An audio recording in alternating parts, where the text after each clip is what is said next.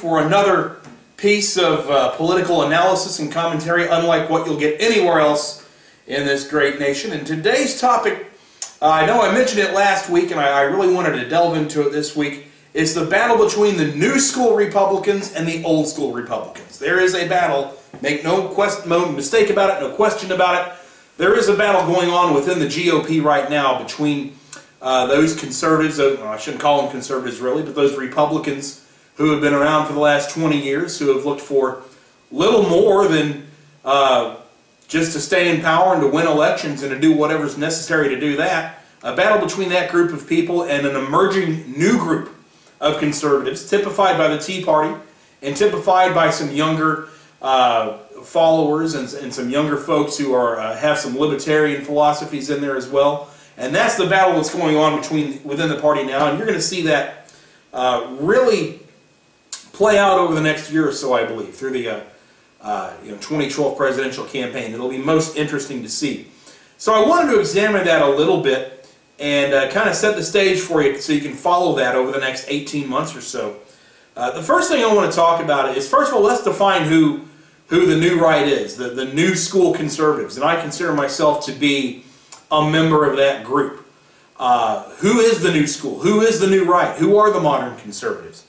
Well, one misconception that is out there, that the media has put out there, the left has put out there, is that this emerging Tea Party movement, this emerging new conservatism, is strictly a reaction to the election of Barack Obama. That suddenly all of this just popped up overnight because Barack Obama was elected president. There's even some people on the left and some people in the media who would intimate that this explosion is simply because Obama is an African American. Now, such a characterization of the right is not only grossly incorrect, so two-dimensional that I don't even know how you can take it seriously, but it's also massively insulting. There's much more to this than just Barack Obama showing up and sitting in the White House. This is really the culmination of something that's been coming for about 20 years. Now, it's something that hasn't really been talked about in the media or that really hasn't made it to the national stage, but I'll tell you that even during the George W. Bush years, or even in the mid-1990s, when you would go to a barber shop or a diner or any number of places where just average Americans would talk about politics and world events, even people who were generally would vote Republican when they voted, they would still have some misgivings about what was going on. They'd hear things like George W. Bush throwing a bunch of money at Africa for AIDS, and they'd be like, why is he doing that? Or they'd hear about massive spending in education, and what? That's not what we voted for. So there was very much a fiscal conservative undercurrent within the grassroots level of the conservative community for the last couple of decades that never really made it to the surface, never really made it to light. That the Republican Party could kind of keep us in check, effectively tell us what we wanted to hear at election time, and hope we would go away. And in large measure, well, we did. And I'm pointing the finger of blame at myself for that as much as I am anybody else. We as the grassroots conservatives took our eye off the ball for about 20 years. But slowly but surely we started to see that things were amiss. And really that ramped up in 2008 with the presidential election. And I think that all new conservatives probably have their own moment of clarity or their moment of reality when they realized something significant had to change in this country. I can't speak for what everybody else's moment like that was, but I'll tell you what mine was.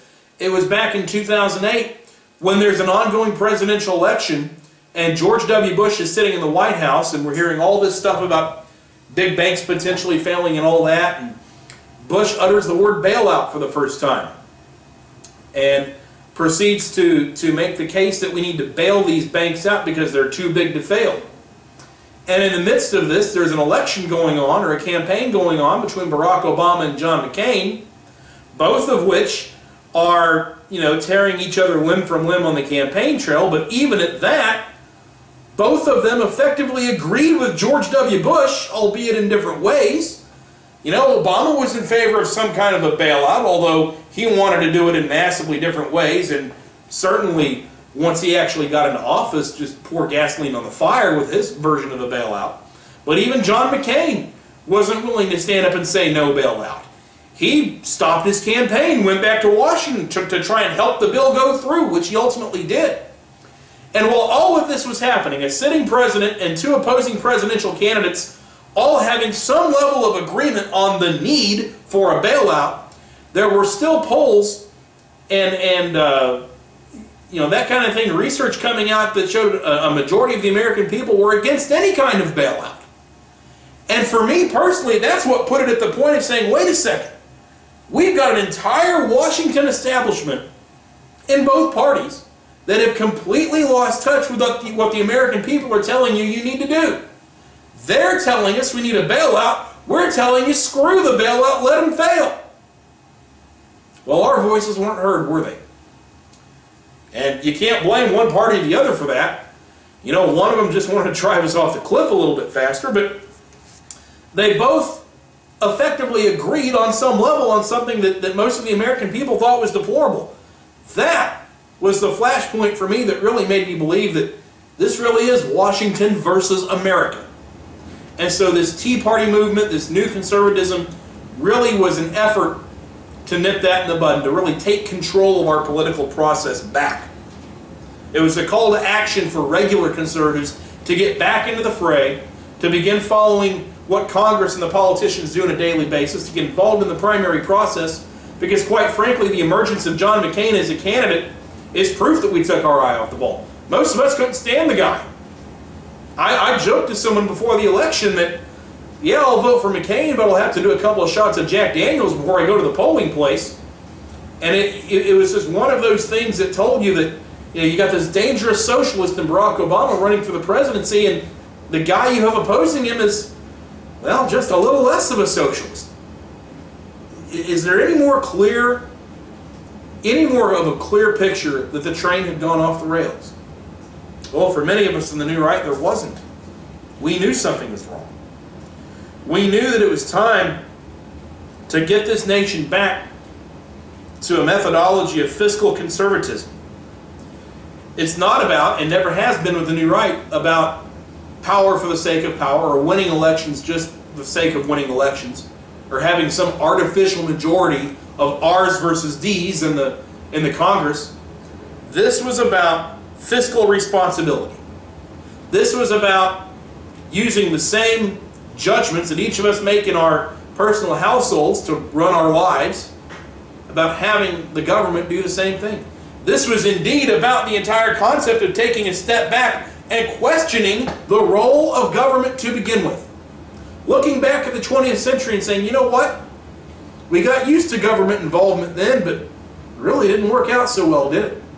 So it was a shift from just being told what we wanted to hear to actually taking an active role and focusing on that fiscal conservatism. Now, one of the questions that surrounds the New Right is the idea of social conservatism. Is that still a player in the New Right? Have the fiscal conservatives overtaken the social conservatives? Or, as some critics would say, is it just a new disguise for the social conservatives? I've heard both explanations coming from our critics, and I would say it's neither one. I believe that, first of all, a lot of the old social conservatives and the Republican Party for the last 20 years has been based off of a lot of what we used to call single-issue voters. Generally, the single issue is abortion. And the majority of decisions made by those old Republicans were, in terms of the grassroots, were about whether a candidate was, you know, pro-life or pro-abortion. And if you were pro-life, you almost could get away with whatever else on another topic or another issue, because at least you're pro-life. And I grew up in a rural part of the country back in the 1980s where I remember distinctly that was the issue. And if you said you were pro-life, then they'd allow about anything else. That's what has changed. It's not to say that we don't believe in being anti-abortion or pro-life. I believe a majority of the New Right is a pro-life group, but it's no longer the only issue. It's one of a myriad of important issues now. And so really, some people have said that the social conservatives are now taking a back seat to the fiscal conservatives. I don't believe that to be the case. But at the same time, the social conservatives are no longer driving the car. The social conservatives are over there in the passenger seat. They're helping us navigate. They're watching the road with us. But they're not a backseat driver. They're a part of this process too. It is the fiscal conservatives now driving the car, mind you, and I think that's a positive thing, but social conservatism is not gone. Most of us in this new conservative movement have at least some background, not necessarily with religion, but at least, you know, being raised in the Judeo-Christian ethic. A lot of the younger conservatives have gone through maybe parochial schools or were raised up in a church environment. They might not be active churchgoers now, a lot of them, but they at least base most of their moral principles on Judeo-Christian ethics. So really, I don't believe it's a one versus the other situation of fiscal versus social conservatives. I believe they intermingle together fine. Now, you will see, as time goes on, I believe, some younger conservatives move away from the social conservative side, and so issues like gay marriage might not be as huge of an issue to future Republicans as they are to some of the older Republicans now. But really, even when you take that difference into account, most of those issues are not huge enough issues to most of us that it would cause a big chasm within the party. I, for one, am against gay marriage, but, really, am I going to refrain from supporting a candidate because they're for gay marriage? Well, not if they're right on the other issues, not if they're right on the important issues. If they're right on fiscal conservatism, if they're right on protecting our borders, then, you know what, you want to be for gay marriage? Fine, whatever, I might not like it, but frankly, it's an issue that doesn't crack my top 10 of my top 10 issues, or even my top 20. It's a prioritization of issues and a reprioritization of those issues. So social conservatism is not dead. It has a very profound part in the new conservative movement, but it's no longer the whole story.